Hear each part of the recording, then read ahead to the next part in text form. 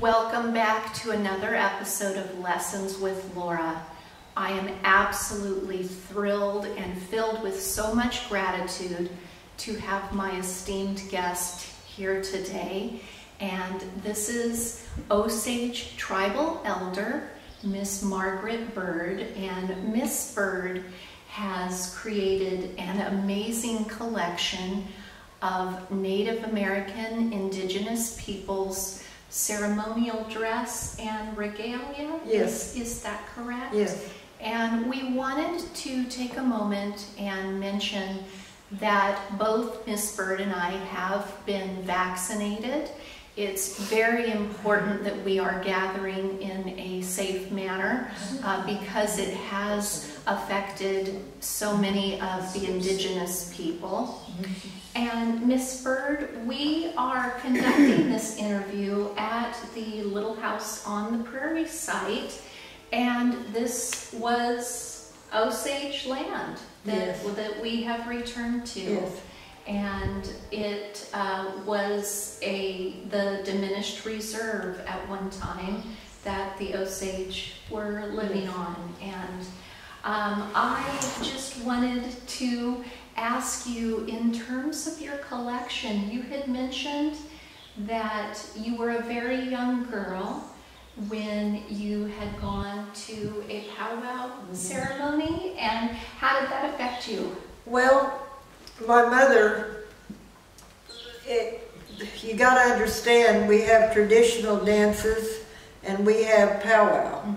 And we all like powwow. I call it bling bling because back in the 1800s they didn't have a lot of rhinestones, a lot of fancy, you know, beads and stuff. And it used to be, my mother told me that if you went to a dance, you could look at their feet, their moccasins, and tell what tribe they were.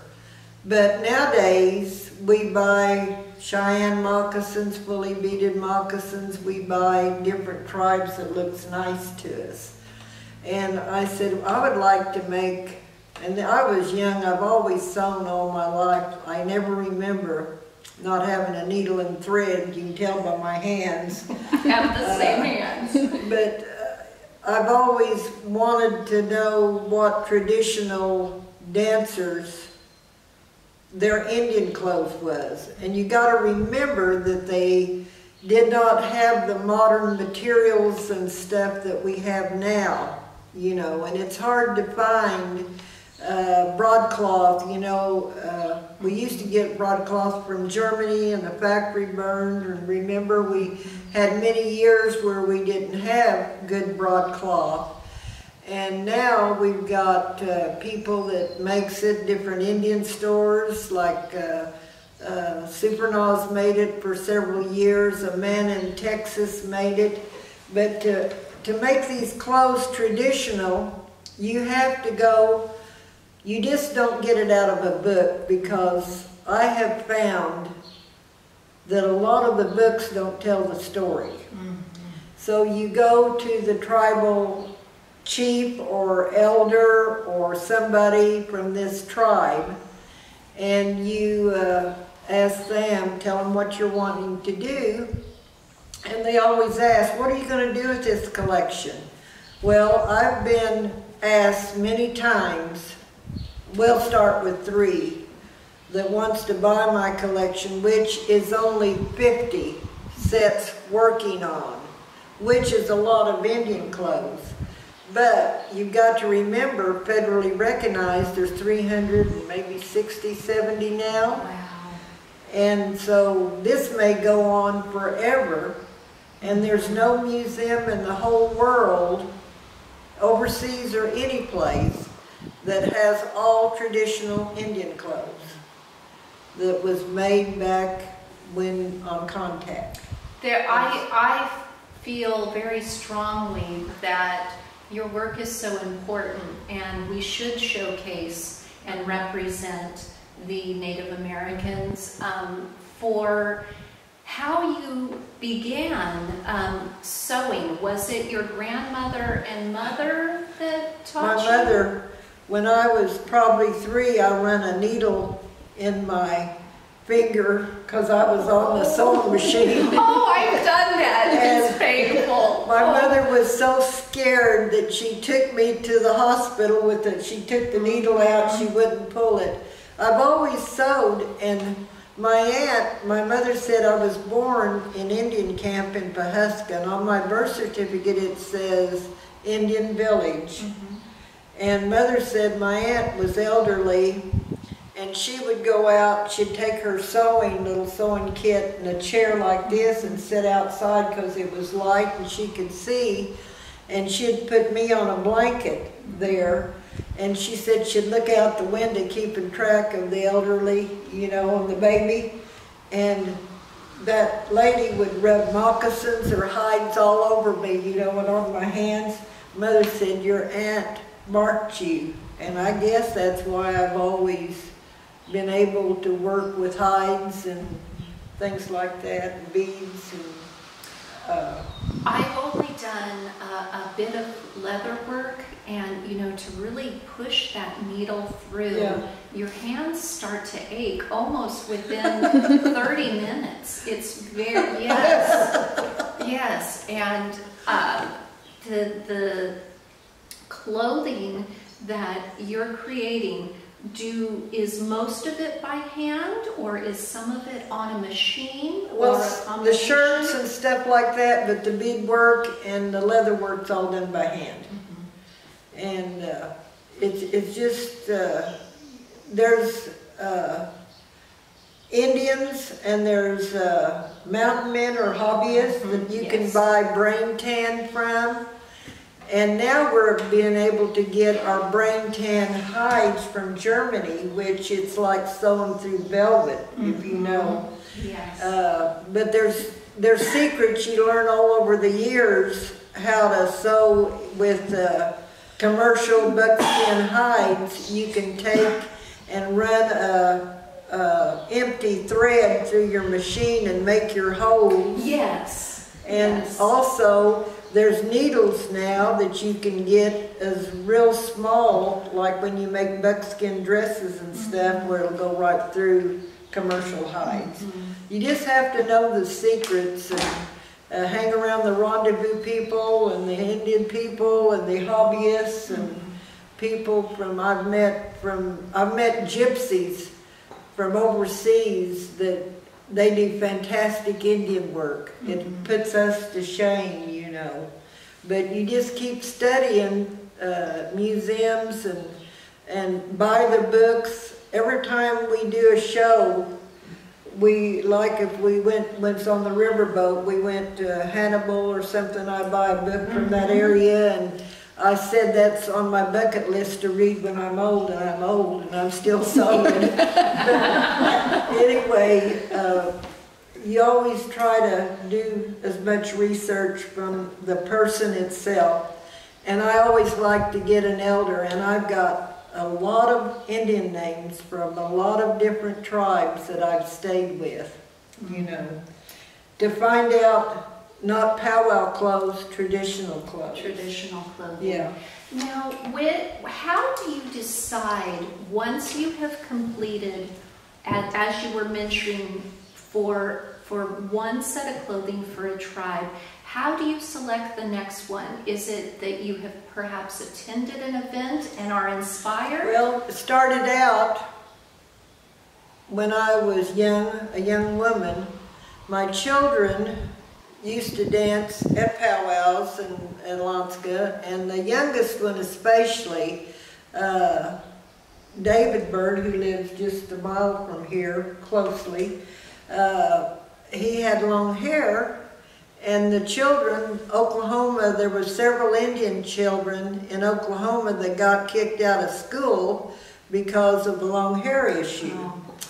So I got involved in the American Indian movement, and I'm still an AIM, and that got me around many tribes and traveling around, and it just depended on where I went, you know, and people just come and stay with me, and that's how I got acquainted and started when I was a young woman, you know. I did a lot of traveling.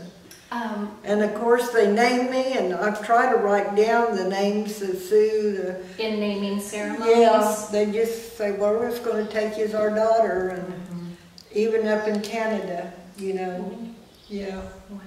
I went and taught all 3 Delaware tribes moccasin making, but the people in Canada had borrowed from another tribe their clothes because they did not know how the Delawares dressed.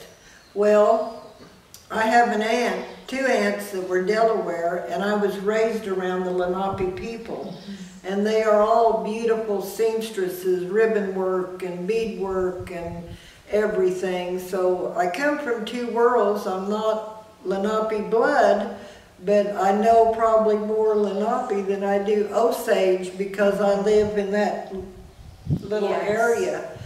And we just got to work, you know, on that and started, you know, with it. Well, I imagine too that it helps to have a visual representation of your identity. And there's layers of meaning, I'm sure. You know, when you're stitching, I try to always stitch with love. Yeah. And I'm sure that you're creating. I don't know about Kathryn, she's a ribbon worker, you know, but whenever we have death or sick or really sadness in our family, I just stop because I've been told that when you're sewing and doing all of this, you're putting your sorrows and sadness in this. You're weaving it in. Yeah. Yes. So I just stop, put it away, and pray about it, and think, and then I have a feeling to go back to it. But I've got so many projects right now, you can't hardly walk in my living room. I think any good seamstress, absolutely. You know, I might be waiting for special beading for a dress or certain buttons, and sometimes just hunting one item. I was looking for, and what they refer to them as blackberry buttons, and they were very popular in the 1880s. It took me 3 years to finally find blackberry buttons. And so I imagine when you're considering a tribal piece of clothing, you very much want to honor that tribe. So I'm sure you get asked this question. People often, when they see what I'm making, they'll say, now how long did that take you to make? And it's like, well, let's see, research was 2 years, and then sourcing all the materials. How long does one garment take A long time. I went to different tribes and had friends in all of them. The reason I have done their clothes. There's only been one tribe that did not want me to show the clothes because they knew I did Indian fashion shows, and that was the loyal Shawnees. And but they made me a set of clothes that I've got in storage that I have never showed those clothes.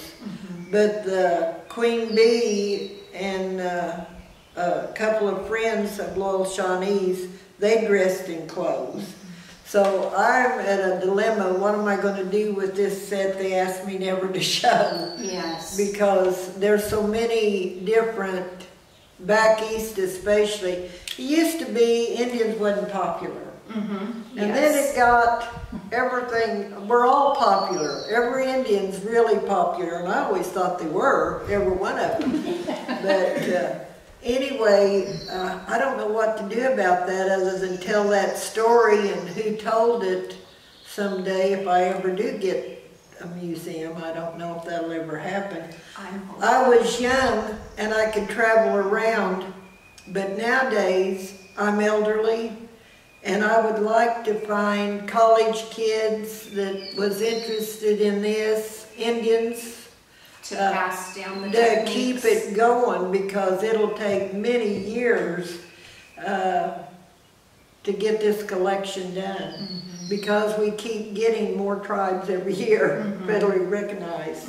And a lot of these tribes I've talked to didn't even know how their clothes was.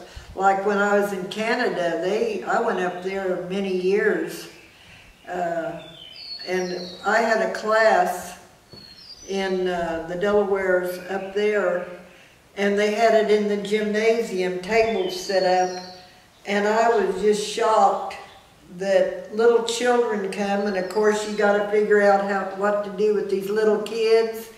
So you got to get them to doing some sort of bead work or something like that to occupy them.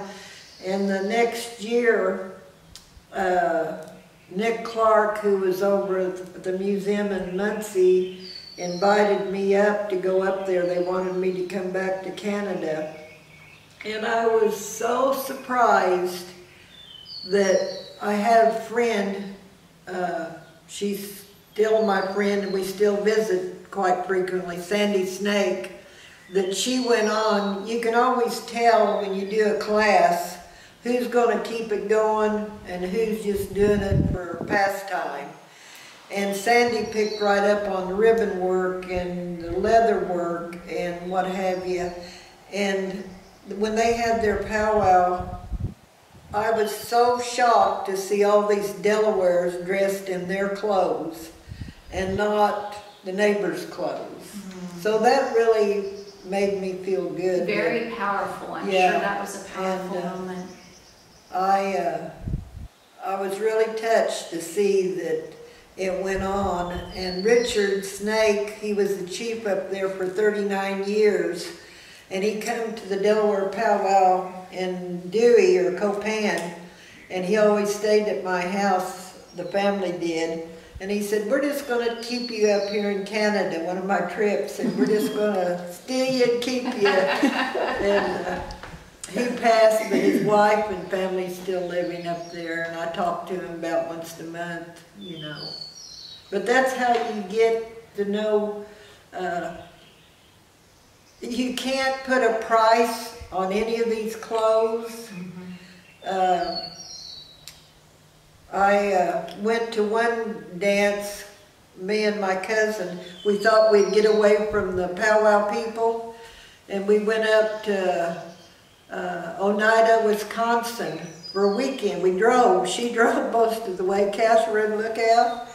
And there was all our people that was at the powwows up there. And they dressed me and Kathryn in Indian clothes. So there was a set of clothes that was given to me, you know. And I've had 2 or 3 that was given that they just liked me. And well, it's a tremendous honor, I'm sure. And Silversmiths, I had a friend who was a Delaware man. And we had Ben Stone was a hobbyist, I would say, because he did fantastic silver work. And I taught Ben into teaching an Indian man or anybody to do our silver, because so many of the clothes has lots of silver. And that's real expensive to buy the silver. On the Delaware, it's just coated with little washer brooches, just all over the Mother Hubbard, I call it, you know, blouse. And anyway, I paid for Don, because he had a job in Wichita, Don Second Dine. I paid his salary to get him to come for a week to learn silversmith from this, I call it a master silversmith. And he just went and stayed with him, and Ben's deceased, and he said out of all of his students that tried to learn silver work, he was a natural. So that's how you get it. Yeah. Do you find that the younger generation is not as interested in learning the old techniques, or has there been a resurgence of younger people? I go, if I teach a class, I may have, the last class I taught was the Lenape down here, and it was moccasin making. And probably I had 46 students, and probably 5 out of the bunch, you can just walk around and tell if they're interested. Of course, they all want their moccasins made because they run about $500. There's ribbon work and bead work on them. And of course, they wanted to do them, but you could just tell the ones that was interested, and they're going to keep passing on to you. Continue. Yeah, yes. These few will tell you and whoever, you know, that's how it works. So you brought 2 special guests with you today, and I imagine that in some of how you arrange your garments, the clothing, does it tell a story in some of the beadwork? Yeah. And so you brought Miss McCauley and Miss Red Corn, so I would like to stop for a minute and bring them over to introduce them, and we'll speak with them as well. Okay. So, welcome back to Lessons with Laura. Today I am very excited. I have 2 very special guests. These are tribal elders from the Osage Nation, and we have Miss McCauley. She is a storyteller, and Miss Red Corn was director for many years of the museum. And you ladies, did you learn the art of storytelling from family members, or how did you become involved? I just love to read. And a lot of the times whenever I'd read, I wanted to share what I read. And it didn't have to be long, it could be short. A lot of times I would call Margaret and just over the phone would read it to her, because I would just get so excited about it, and it just kind of evolved in that. But a lot of the times I just helped Margaret with her fashion show. Yes. So are you, when you and Margaret come together to do a fashion show, are you narrating it through storytelling? No, she narrates, and I just help her dress the people and keep a list on who's coming out, you know. I am really excited that the next time you have a fashion show, I would really love to attend and see some of your work. It's beautiful. And bring in awareness. Miss Bird was talking about that there's a need for a museum that showcases this amazing collection, and I would like to spread the word that it could possibly happen. And I'm sort of looking over at Miss Shodorf, who's off camera, as I mentioned. As I mentioned in the previous video, we are currently at the Little House on the Prairie museum site in Independence, Kansas. And this was once Osage land that your families lived on. And now for the museum, were you originally one of the individuals that helped to create the museum in Oklahoma? Can you tell me about that? I went there kind of by accident. I was retired, and the tribal council called me and asked me if I would come and help them out and get the collection kind of straightened out and everything. And I said no. Well, you're retired. I'm retired. But anyway, so I ended up, I said, well, I guess I could help you a little bit. And so I went up there, and I stayed 17 years. Oh, my goodness. That's a heck of a time card. Right. But I got so interested in everything in there. And of course the collection dates back to the John L. Bird collection, which he started collecting in the late 1800s. And the tribal council purchased that collection from him in 1938. 1938, wow. And when the museum opened, And when it opened, I used to go up there as a child. I would go up there and look at all those things and just think, oh, it's so neat to see all these old items. And at that time, the museum was just that front room was the only, and the rest of it was an auditorium.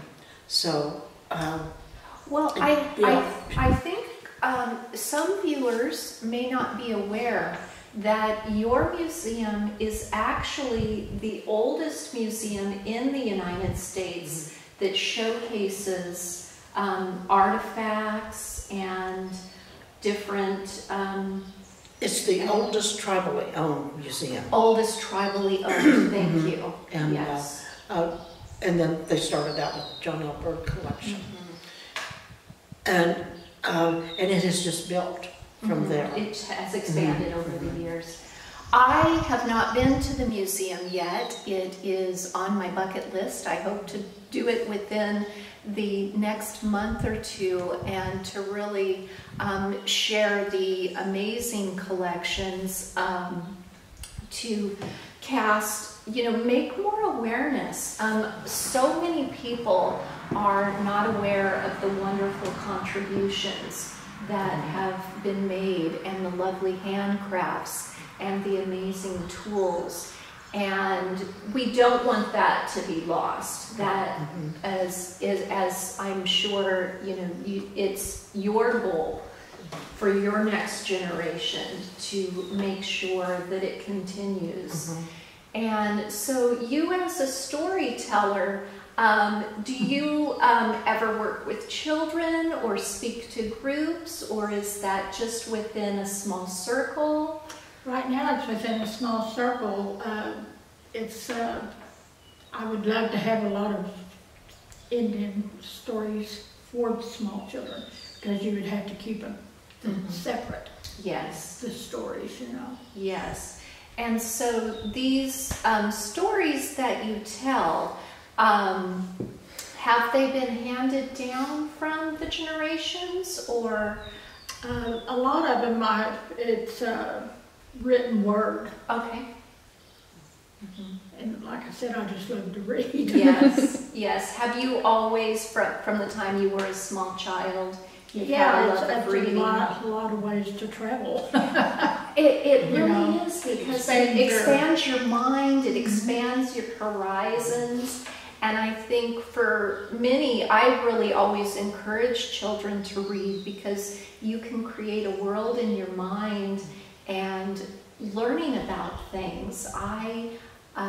I'm kind of a research nerd, that I love to learn new things all the time. And my daughter and I, when she was very small, we moved to the island of Crete in Greece, and learning about different cultures and food. And when we moved there, we did not speak Greek, and it's of course a different alphabet. And so we had to go through and learn that, and that was such an invaluable experience. It really made us, it opened up a whole new world, and it gives you a greater appreciation. And Miss Bird, I was somewhat smiling. You were talking about the German leather. So after that, we moved to Germany for 3 years. And their leather, that they often make for their cultural attire of the lederhosen, is just the most buttery soft. It's beautiful for working. And were there exhibits at the museum that you were particularly proud of during your time there?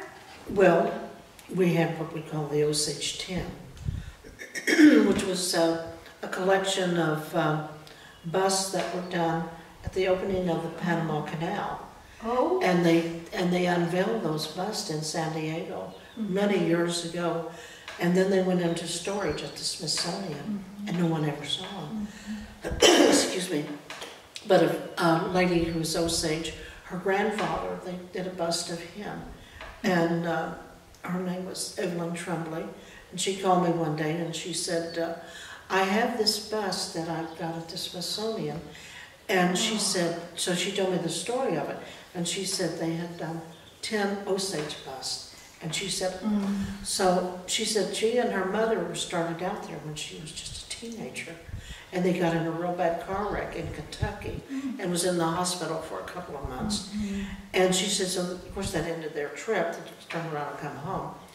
And she said, years later, and I think this was probably about 10, 15 years ago, she said, she was telling her husband about it. And he said, well, why don't we go out there and look at it?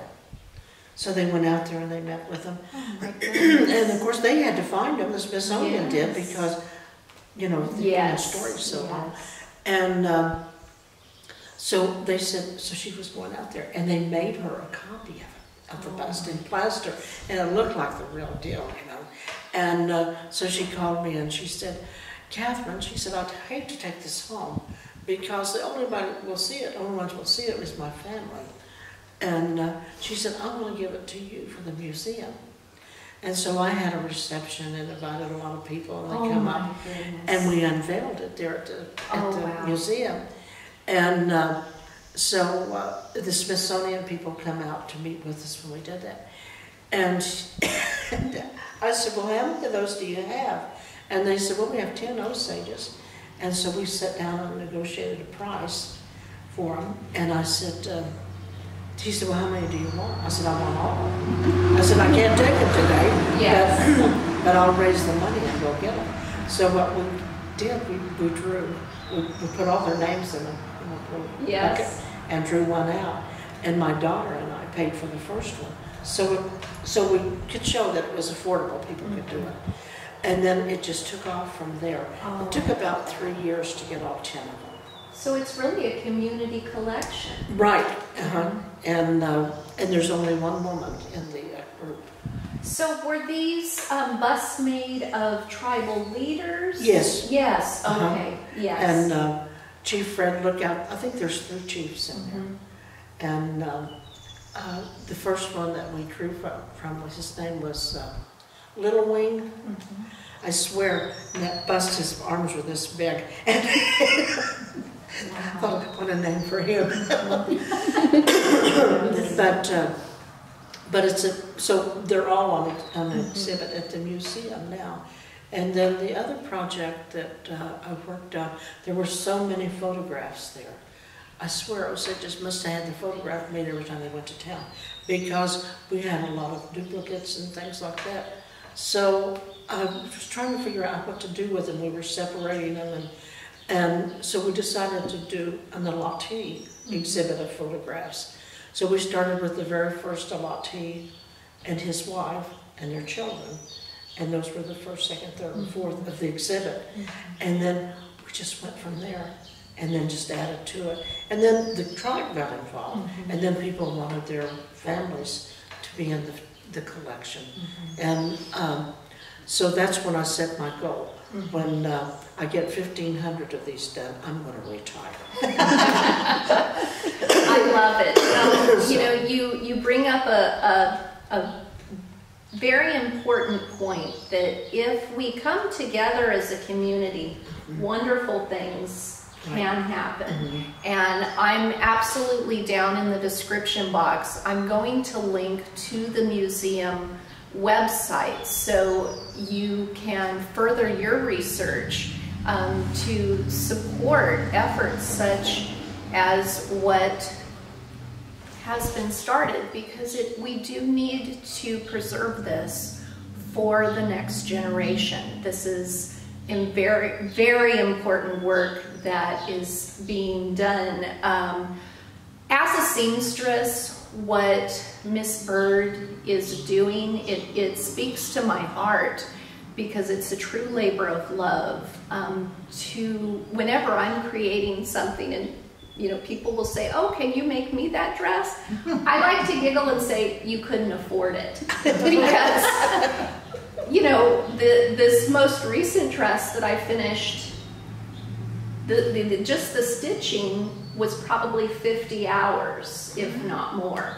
And so to encourage people to really preserve this special work is so important. And I'm so thankful that you ladies have come and talked to us today, and I would like to consider this as just the beginning. Our family would like to help you realize some of these dreams, and the best way I think to do this is by talking about it and getting the word out. And Miss Bird, if you wouldn't mind coming back over here and joining us.